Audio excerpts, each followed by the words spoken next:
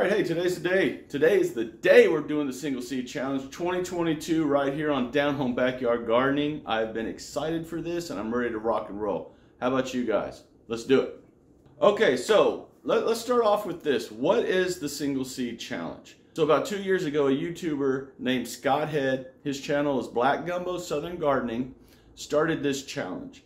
And when I first saw it, I was like, man, you know what? I think I can do this. And this challenge is one of the main reasons I decided to start this channel, because I wanted to participate in this challenge because I believe in it and I think it's an awesome thing to focus on. So what is the single seed challenge? Well, it's like the name says, a single seed. There's potential in one seed.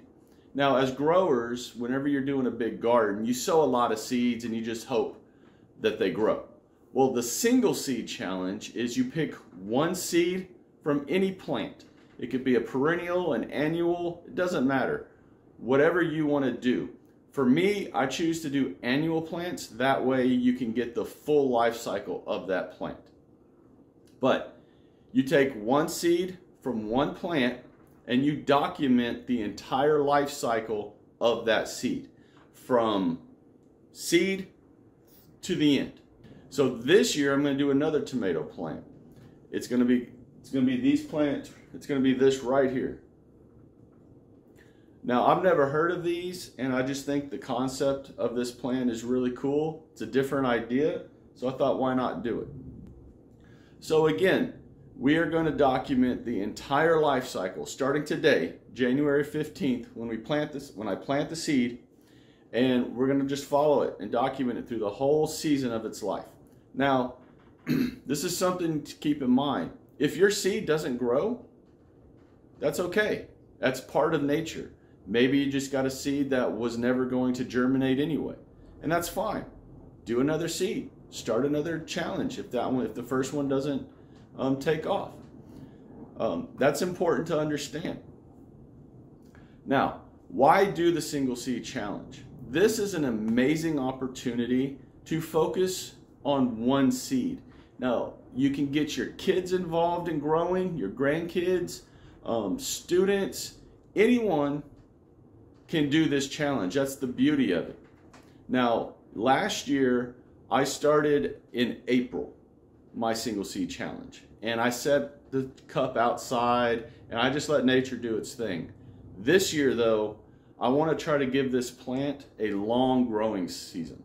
So I'm starting today here, January 15th, inside. I'm going to put them on a heat mat, which you've seen at the beginning of the video. Now, I'm also going to do a single seed challenge for a great group of second graders at a local elementary school, Snyder Elementary, which is right up the road from where I live. They want to do a single seed challenge also. And they have decorated their cup and they are ready to go. So I'm going to start my single seed challenge here for Down Home Backyard Gardening, and I'm going to start their single seed challenge for them here also today. And when the plant gets a little bit mature and it starts growing, the plant will visit the students there in the classroom. I promise. All right. So, and what's special about that is last year, the same teacher got her third grade class involved with a single seed challenge. And I did a challenge for them last year also, which if you watched any of the videos from last year, obviously you know about Del Sol and Sunshine. So won't go Warning. So what do you need for the single seed challenge? You need your seed, you need soil, you need a pot or a container, and you need a heating source. Now, if you're doing your single seed challenge later in the year, when you can actually put your container and your seed outside and let nature really do its thing, then you already got the heat source and the light. Because I'm doing it this early, I'm going to do it right here on the heat mat and under the grow lights. Now, I planned on doing this video outside in my backyard this morning. Yesterday was a beautiful day here in the Houston area. This morning, we got 15 to 30 mile an hour winds outside.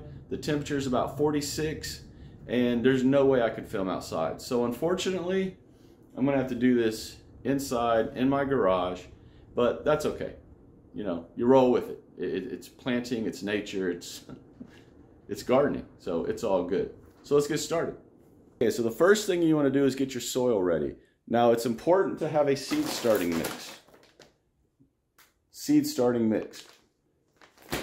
Like I've said in some of the previous videos preparing for the single seed challenge, you don't want a potting mix, you want a seed starting mix. Very important.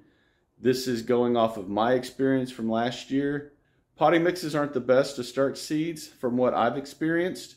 Now, if you have a different experience, okay. But for me, no. I want a seed starting mix. So that's what we're going to do. And you want to pre-moisten your seed starting mix. You don't want it super wet to where it's dripping if you squeeze the soil. You want it wet. That way when you put the seed in and you put the soil over top of the seed, the soil makes good, solid contact with that seed and starts the germination process. So let's do it.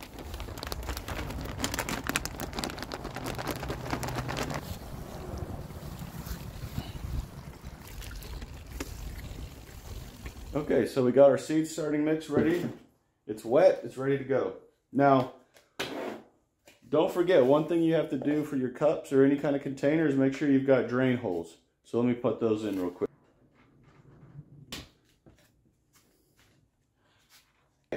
So when you're filling up your cup, you want to go about halfway in your container. You don't want to go all the way to the top, and I'll explain that later on as I'm doing updates, because I am doing a tomato plant. And tomato stalks get these little fine hairs that come off of it. Well, those hairs can turn into roots. So I'm only going to fill this up about halfway.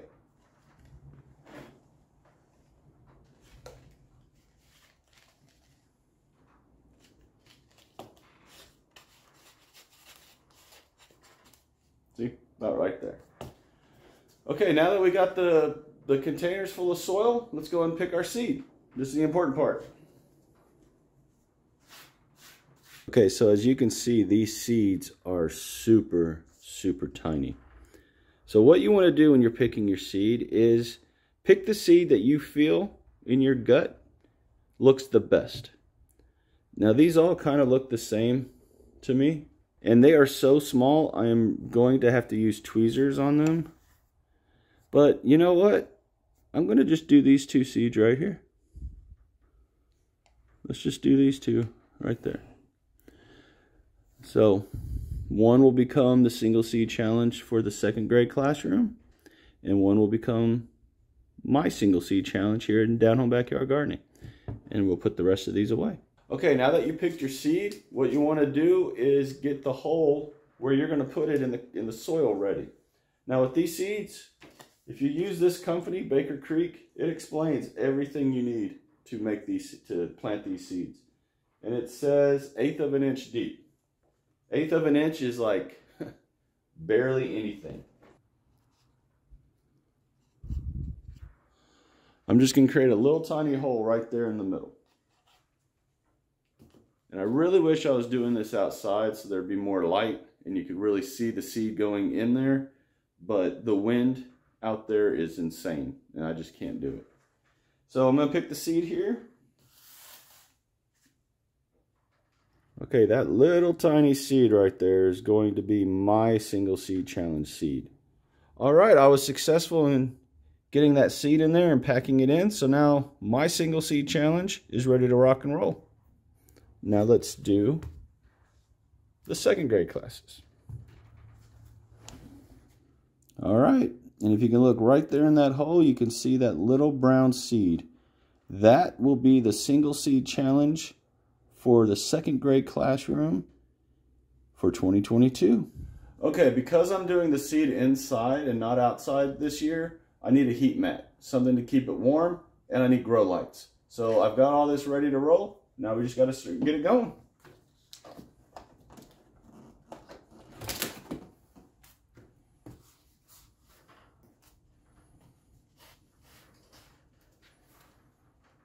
Because these containers are so high, I'm going to create a greenhouse effect for them like I did last year when I started my seeds indoors.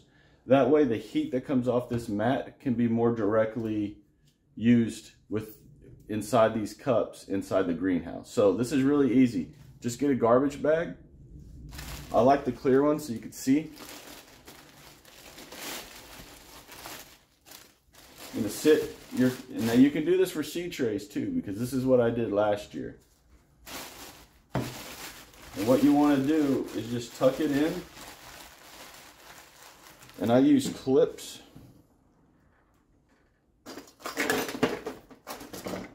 I use clips here to lock it in.